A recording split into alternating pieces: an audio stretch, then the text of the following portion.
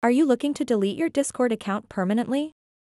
In this video, I'll walk you through the exact steps necessary to delete your Discord account permanently.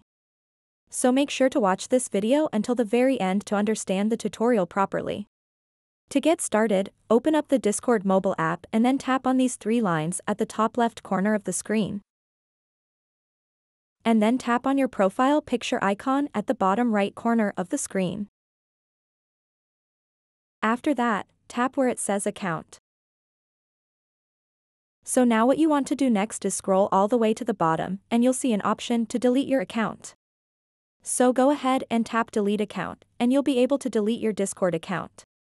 However, in order to delete your account, you first have to transfer ownership of all servers that you own. So to do that, go back and tap on these three small dots right next to the server name. And then tap on Settings. After that, scroll down to the bottom and tap where it says Members. And then you can tap on the search bar up top and search for someone specific and select that member to transfer the ownership. If you have a small server or don't have any members at all, then you can delete your server. To do that, go back and tap where it says Overview.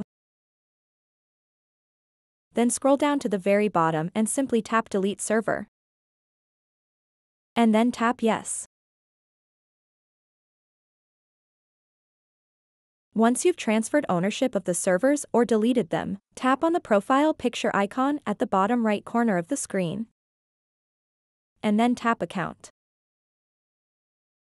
After that, scroll down to the very bottom and tap Delete Account. And then simply type in your Discord password and tap OK, and it will permanently delete your Discord account. So that wraps up this tutorial. If you have any questions about this whole process, please let me know in the comments section below.